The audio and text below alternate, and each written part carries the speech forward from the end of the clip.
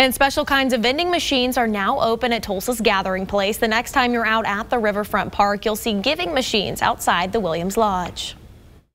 When I first heard about this concept, I was like, we have to be a part of this. And it's such a very simple but impactful opportunity, and for us to be able to impact so many different people. So I was really honored to be able to be a part of this.